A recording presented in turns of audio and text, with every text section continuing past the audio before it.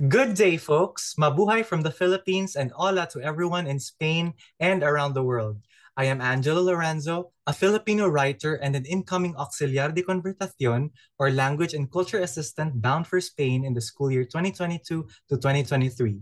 This is the Aux Talks, conversations with language and culture assistants in Spain.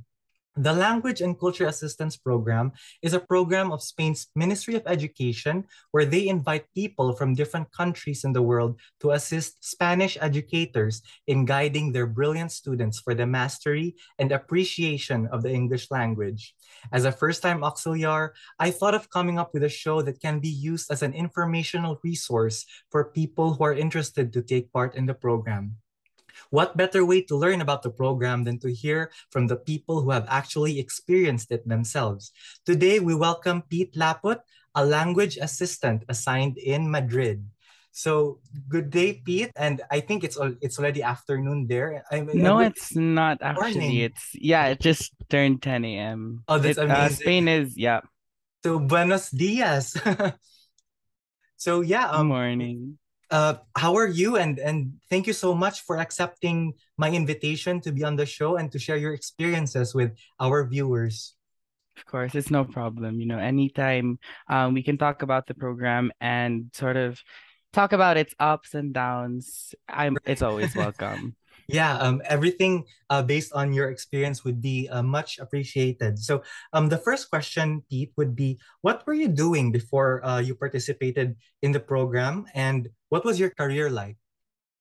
Actually, this is a funny thing because I never studied Spanish in school. I studied European languages in the University of the Philippines, but my major was German. So you can imagine, a German teacher sort of going into the program, um, without even knowing any Spanish, coming here to Spain. So yeah, before the program, I was an employed German. Well, I still am now. It's just that operations have moved online. But yeah, so I was a full-time German teacher as well as a graduating student.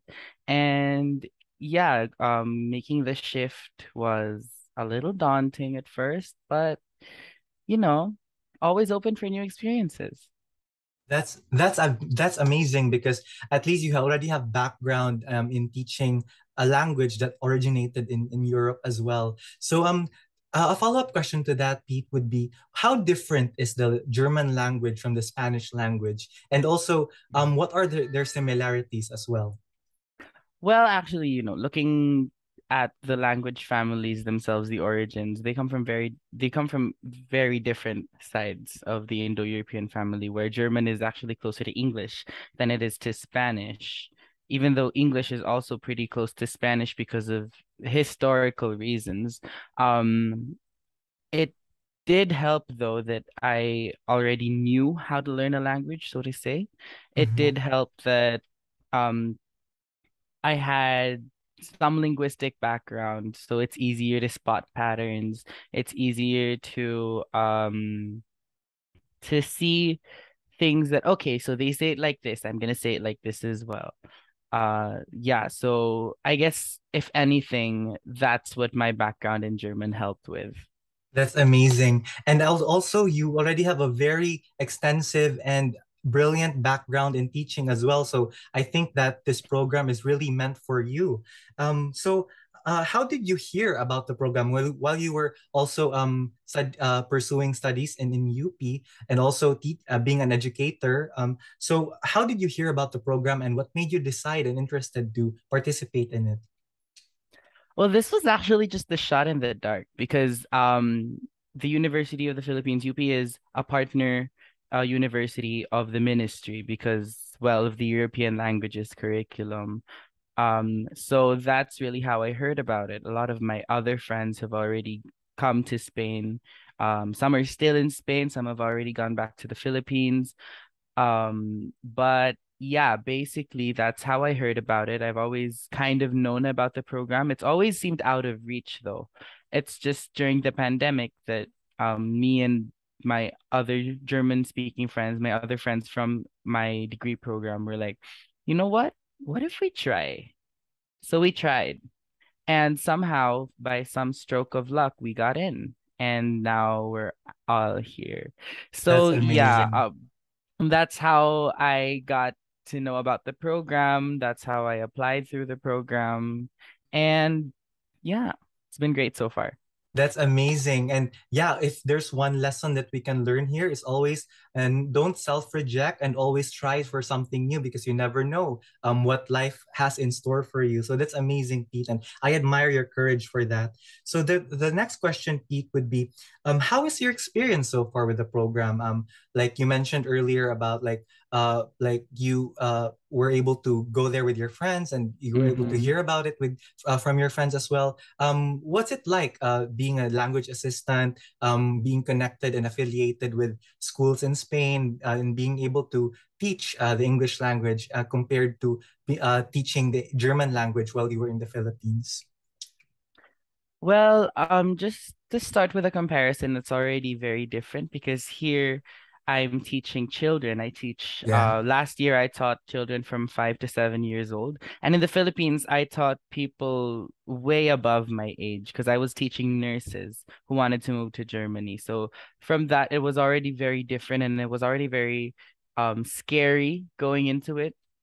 I'm not necessarily a kids person, or at least I thought I wasn't. So that's kind of what contributed to the scare factor. But coming here, it's been very pleasant. It's been very nice. Um, I really love working with the teachers and the kids in my school. My school is kind of far from the center of Madrid. It's, let's say, an hour, around an hour more or less by bus and by train. But it's been great. I love the place. It's right up in the mountains. It's amazing. One time we got snow. That was fun. And regarding the thing you mentioned about the friends, yeah, that's definitely a big factor. Just already Amazing. having friends here. Um, but also, having the opportunity to make new friends and sort of just letting yourself go out of your comfort zone and try new things with new people. It's been really great. So Yeah, that's so inspiring, Pete. And yeah, basically, it's a whole new, different experience, and it's also something that is worthwhile, I believe. So, what are some of the activities that you conducted in the classes as a language assistant? Because, from what I know, like in just basing on the initial program, initial information of the program on their website, you will be assisting educate Spanish educators in helping reinforce the students or the pupils, since they are still children, in appreciating and mastering the English language. What were some of the key activities or specific activities that you did? And also, what were some of those memorable ones? sorry, I was muted. So some of the things that I did in school was really, well, basically, our main job there is to help them speak English, right? So that's like one of the main things I did was to take them outside, practice the English language with them. So for these kids, it was like, oh, how are you? Do you have any brothers? Do you have pets? Just basic conversation things. That's For the amazing. Yeah, and for the little kids, because first grade is around 6 years old, and I mentioned that I was teaching children from 5 to 7. So from the 5 years old, the infantile courses, it's really just like help the teacher, the kindergarten teacher. Well, it's basically kindergarten.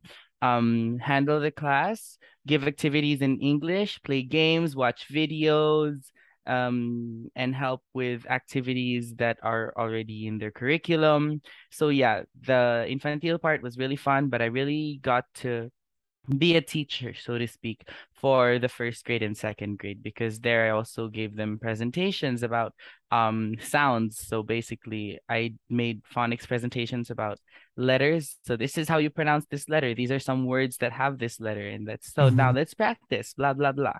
So yeah, that those are some of the things that I did. That's incredible, Pete. So I'm just curious, Pete, because there are different kinds of English, and I think that as a linguist, you know this because there's Mm-hmm.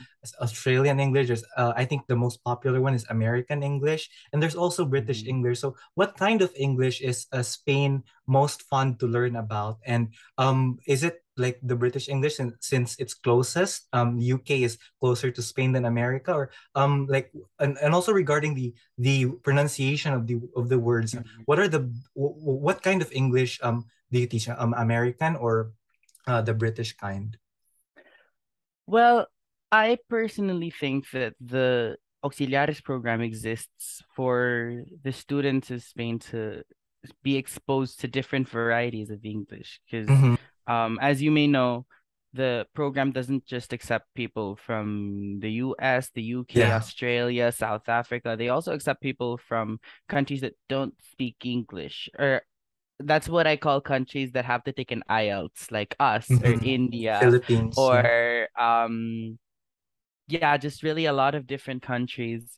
Mm-hmm. And that's and it's not even just for the English, because there are other languages that you can teach as an auxiliar, like the German, the French ones. I think really the goal of the program is to introduce them to different varieties. Now, Right. regarding the English that they teach, though, Mm-hmm. it's I would say it's more geared towards British English. What I like to Ah, call it okay. is European English, European, actually, yeah. because Mm-hmm. yeah, that's just me. That's just what I like to call it. Um, because it's not necessarily British English, but Mm-hmm. it's sort of like English taught as a second language, but from the perspective of English publishers, you Mm-hmm. know. Okay, So yeah. it's not necessarily what I think they'd speak in England or like that area, but Mm-hmm. it's what they would teach to people. And even in the way that the teachers teach, because some teachers studied in the UK, some studied in the US. It's but it's still a very there's still a very distinct Europeanism to it, is what I would Right. say. Like the pronunciation of the T's, which I'm Mm-hmm. doing right now, which you wouldn't hear in American English, for example, Mm-hmm. or yeah, that's one of the examples that I can think of right now. That's amazing. So there's definitely a different variety of them. And I think that learning the basics is just as important as mastering the language itself because Of it's course. a conversational way, and it also connects people from all walks of life. Communication is important that way. So my next question, Pete, would be what is life like in the region that you've chosen, and where you're based at? And you mentioned earlier that you live quite a bit like far from the center of Madrid, or like Oh was no, that your actually, I school? live in the center. My school Oh, is okay, far. okay. Yeah. Oh, okay. So So your that school is far. Yeah, so that's like one of the things that I really love about Mhm. Madrid specifically is the public transportation. Like, oh my Wow. God. Just as a person from the Philippines, as a person from the province, Mhm. my it's just it's amazing because everything, even on the outskirts, is nothing. There's nothing more than 2 hours away from Madrid. Everything is basically like an hour away. Wow. Mhm. So that's really one thing that I will be having trouble parting with when I leave the region. But yeah, the public transportation is amazing. So that's really one of the things I love. What I didn't love though when I was coming here, and even now actually, is how slow the bureaucracy is. That's very valid because it's a big city. I think it's around 6 million inhabitants for the whole region, and that's a lot of people. So the bureaucracy is kind of slow. When we were coming here, we got our cartas at, I think that was on September 29th. Okay. Yeah, Mhm. 29th. They called us the next day, September 30th, to come to the embassy on October 1st. So it was really rushed. Remember, October 1st is the start of the program. So like Yeah. that was insane. That was nerve-wracking. And even now, for example, that I'm here, Mhm. um, because we also have to, process our papers for the renewal. I passed my papers on the 20th of May, and until now, I'm still getting no response. So Oh, okay. that's one of the things I really don't like here.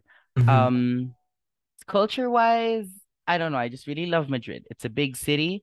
So again, as I mentioned, from the province, just the draw of big Yeah. cities, the pull is just something that I really can't escape.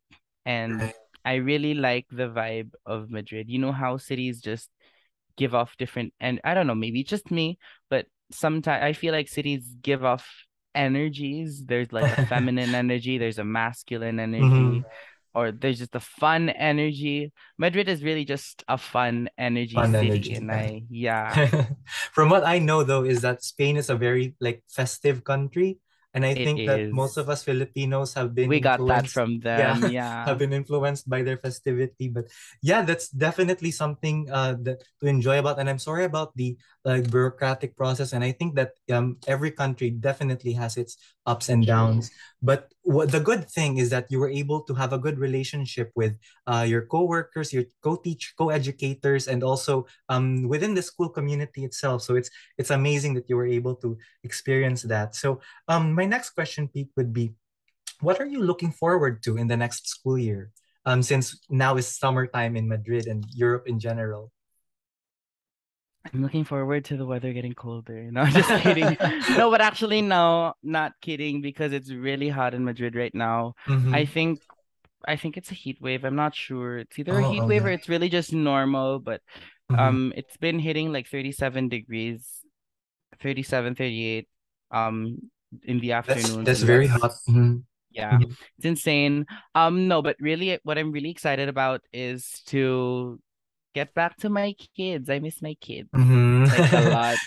I'm sure they're learning quite a lot from you, and definitely they no one really has that. I mean, like it's a rare opportunity for pupils or students to have a teacher who has a background in UP, in University of the Philippines, one of the prestigious universities in our country, and that's something to be proud of. And definitely, so yeah, it's something to look forward to for the next school year to meet your students again and to be able to work well with your co-educators again. So my last question, Pete, would be, what is your advice for incoming auxiliars?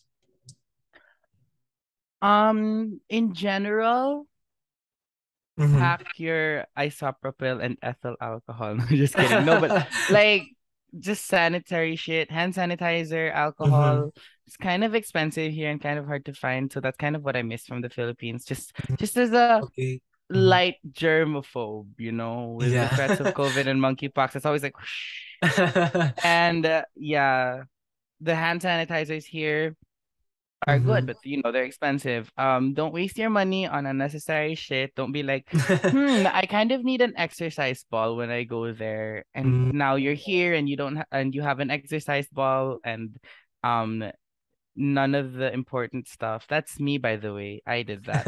Um sort of kind of, I guess, get ready the things that you sure you want to bring to Spain and the things that you think you can do without.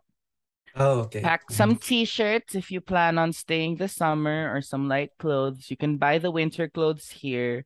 Mm-hmm. I have this favorite thrift store. It's called Umana. I buy everything there. Oh. You can get a lot of stuff there. Please don't waste your baggage on bringing clothes that are for the winter, unless Mm-hmm. you have some jackets or stuff that you really can't part with. Yeah. Um, if you're a smoker, Mm-hmm. buy your cigarettes from the Philippines. We are legally allowed a maximum of 10 cajas Mm-hmm. for like bringing to Spain, because Spain doesn't have flavored cigarettes. So if you're a smoker, kind of, Yeah. get that ready. Thankfully, I don't have Um, hobbies to smoke or anything like that. of course. Yeah, it's a bad hobby. Don't pick it up. But if it's a hobby that you already have, it's gonna be hard. Yeah, it's gonna be expensive, I bet. But Yeah, yeah, it is expensive. when A you lot have of the things will are to expensive survive, here. right? When you have the will to survive, you can definitely make it. Of course. And I don't know. I guess one of the major things that I would want to say is not to be afraid to make friends, not to be afraid to put Right. yourself out there. It's really daunting. The first few months I was here, I only really had my friends from UP who also already had their friends. So like it was Okay. kind of But when I started putting myself out there, when I started going to things, when I started partying, nah, just kidding. But Yeah. like when I started sort of living my Mm-hmm. life, it it was really fun. It Right. was Mm-hmm. the only thing I could say is that I wish I'd have done it earlier, you know? Earlier. Mm-hmm. Yeah, but yeah, I think that's it. I think that's all I kind of want to say. Yeah, but thank you for that advice, and it's definitely something us incoming auxiliaries to look forward to and learn from you guys, because you've already been there, you've already experienced life in Madrid and in Spain in general, and you've traveled really far, and that's a great accomplishment, having reached from the Philippines to Spain. That's a very big accomplishment already, and yeah, congratulations on everything you've Thank achieved, you. Pete, and. Yeah, we'll definitely connect once I am there, and I'll let you know.